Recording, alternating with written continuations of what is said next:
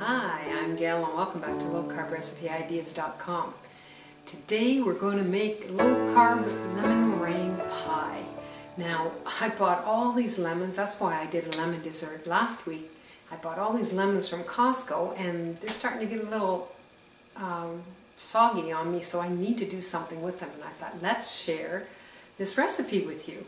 So let's get started and I'll show you how to make it.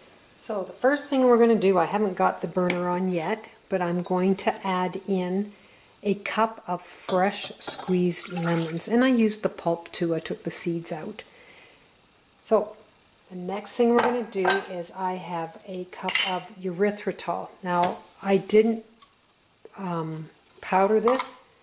Normally I do, but I haven't, so I've just... That's why we have to cook this, so we can get the sugar to dissolve. So erythritol, I have 1 cup. And I see a seed in there, so I'm going to have to get it out. Get myself a little... There we go. Okay, I thought I had them all, but I missed one. So the next thing we're going to do, I have the zest of 2 lemons, and it worked out to be around 4 teaspoons. So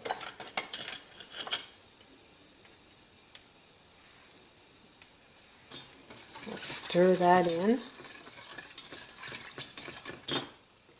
and then we're going to add in 1/4 teaspoon of Himalayan salt.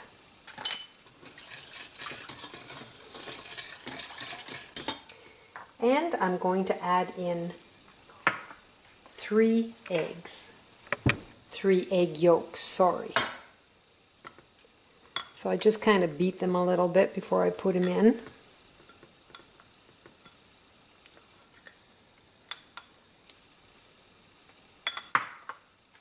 Stir that all up. Get it mixed really, really well. And the reason I'm doing this is on the stove because I have to dissolve my sugar for one thing, and I have eggs in there. So if I put everything in there that's colder to start, then my eggs won't cook and get clumpy. So now the next thing we're going to do is I'm going to turn on the burner.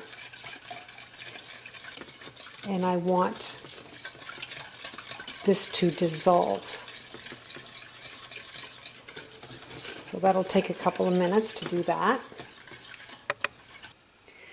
So while that is starting to heat up, I still have it low. I'm going to take a cup of cold water. And in that cup of cold water, I'm going to add in Knox gelatin, 1 pouch. And somebody asked me, do I not use a whisker? Well, okay, I'll get it out. Because I used a spatula or something before on one of my videos and they thought, oh, please use a whisker. So Gail's going to use a whisker. And then I have 1/4 teaspoon of xanthan gum. It's a little expensive, but it's also a thickener. So I'm just going to put in 1/4, and I'm just going to beat it up here to make sure I don't have any lumps.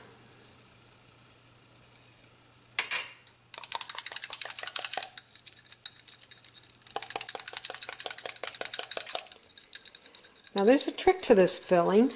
I tried different things. I will make my crust after I get this going, because what I find is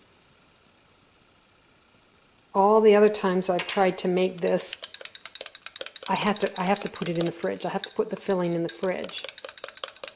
But this time, the way I've made it, I'm hoping that it will work like it did last time in my cooked crust. So after I get this done, I'm going to make the crust.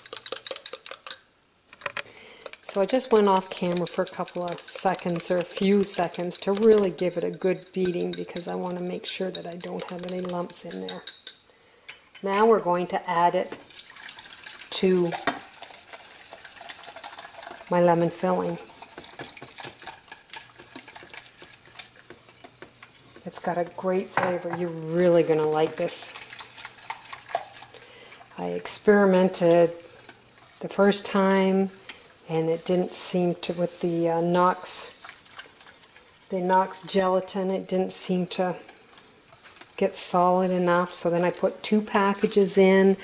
It was too hard and gummy.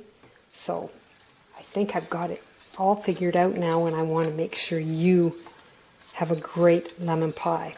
So I've got the burner on medium, and I'm just going to stir this for a bit, and then we will get ready to just let it sit, and I will start making the crust. So now I'm just going to add in a tablespoon of butter, let it melt, and then I'm going to take it off of the burner. It's still quite runny, but that's okay, it will set.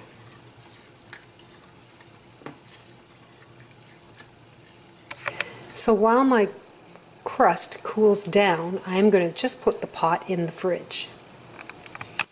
So the first thing we're going to do is we're going to add in 1.5 cups of almond flour. And I get mine in Costco, Kirkland brand.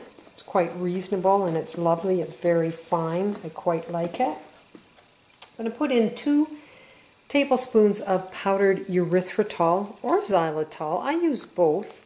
My body is used to the xylitol, so I use it quite often. It's not as expensive as the erythritol. Now we're going to add in a 1/4 teaspoon of Himalayan salt. So I'll just mix this up a little bit.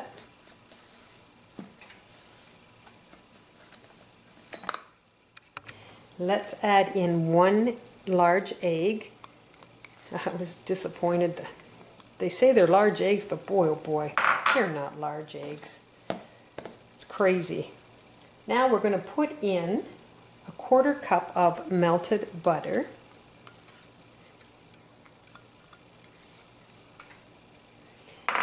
And a teaspoon of vanilla extract.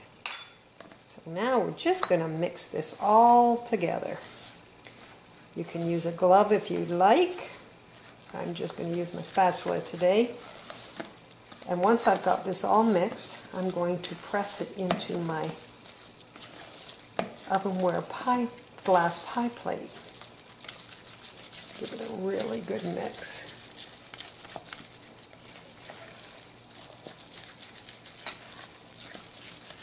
Okay. So I have a 9-inch pie plate. It's not a deep dish, and I find using my parchment paper really helps to move it around because it is a little bit sticky. And the reason I'm using this pie plate compared to a deep dish is because I made it last time and found that it just didn't fill the bowl up or the pie plate up as much, and I wanted it to be full. So I'm using a lower dish, not as deep. So you just work at it. There's different ways you can do it. You can do it all by hand, but I'm finding it's a little stickier than usual, but it's a great crust. You'll really, really like it. And I used it with the my ricotta pie. So I'm just going to work on this, and then I will get ready to put it in the oven. So I think I've got it pretty good, pretty level on my thickness. And then I just take and kind of pinch the sides. It's not anything fancy, but we'll have a nice pie crust.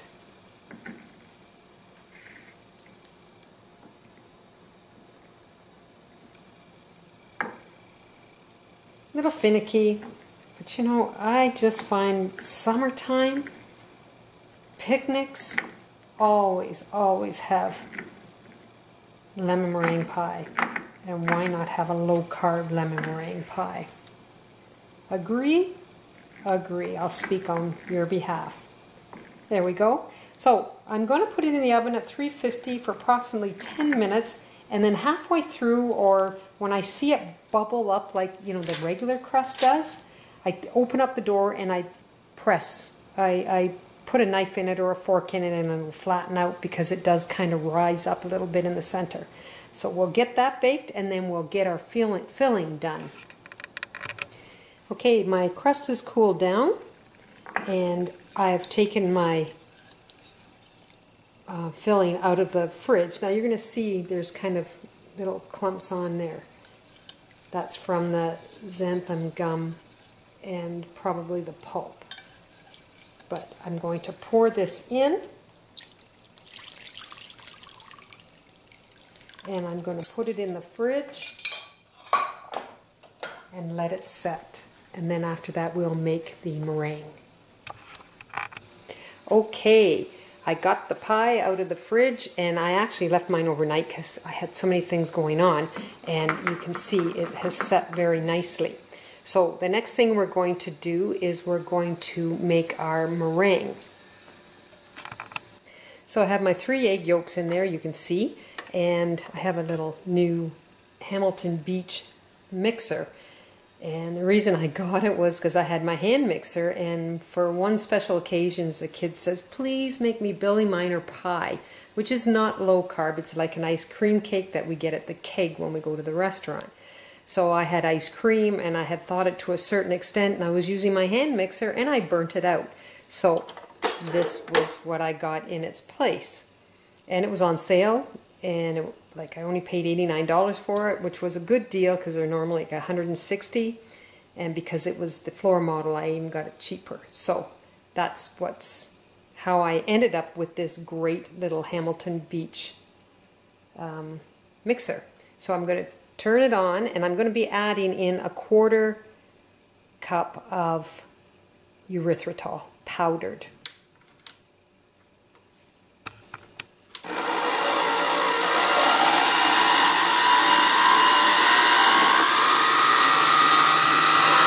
A little bit of a noisy machine, but I just going to keep it on low for a minute so that I can let you see that I am putting in the erythritol.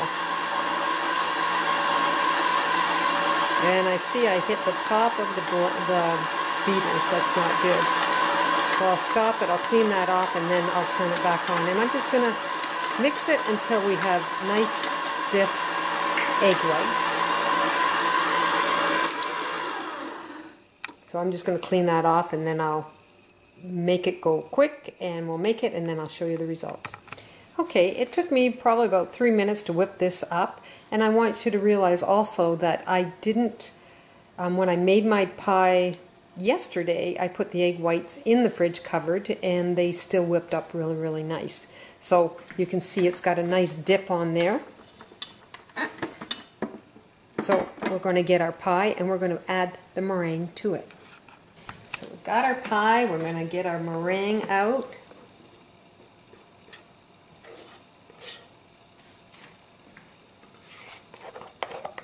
Get the bowl completely emptied. I hate waste. Now, when I do my meringue, actually my husband was here for the first pie that I did. And he says, you have to bake that in the oven for such a long time. And I'm going, if I do that, then my lemon is going to go all mucky and melt on me because it is gelatin we're using. And when I do my meringue in the oven, I put it on broil and I watch it like a hawk. It's just kind of an in and out. When it's nice golden brown, I take it out. So I'm just going to spread this around, and I try and cover all of the lemon because I don't want the heat hitting on the lemon itself. So I'm going to demonstrate. I'll let you watch while I do it, and it takes couple of minutes or whatever. But we're going to put it in the oven, close the lid, and I just keep checking. Okay, so we're going to put it in the oven here. You can see the burner's quite bright up top. I'm just going to close it, and I'm going to keep checking it.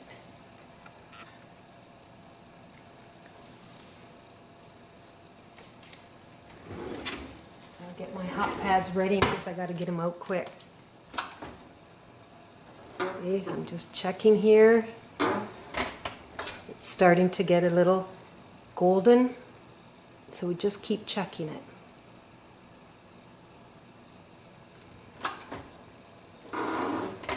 This pie is so good. You guys are going to just love it. I think I have the right tanginess of the lemon. If you want, you don't have to put the pulp in. I put the pulp in. There we go. See that? That's it. Okay. Look how beautiful that is. Just a beautiful meringue pie. And I don't think you're going to know the difference between a regular lemon pie or my low-carb lemon pie. So I'm going to just put it back in the fridge and just let it cool off, set, and then we were going to give it a try. I'm so excited for you guys to try my low-carb lemon meringue pie. Look how beautiful it is. Now when I took the piece out, a little bit of the crust stuck on the bottom, but no biggie. I find that happens with regular pies. So we've taken out a piece. Here we go, look. Looks delish.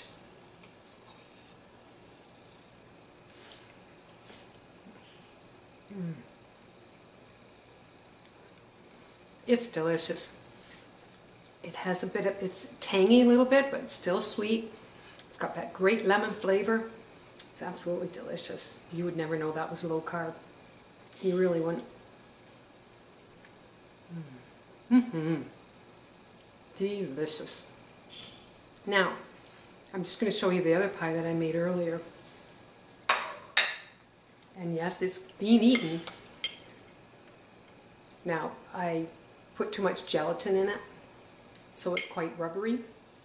I didn't put enough lemon in it. I think the one that I just did is amazing. So this is good, but the other one is delicious. So, summer picnics, that's always what I used to take, is lemon pies, and now I can take my low carb and I can have some while I'm there. So if you want to try this recipe, try some of my others, you go to lowcarbrecipe.com, try this one, and try my others. Take care. Talk to you soon. Bye-bye.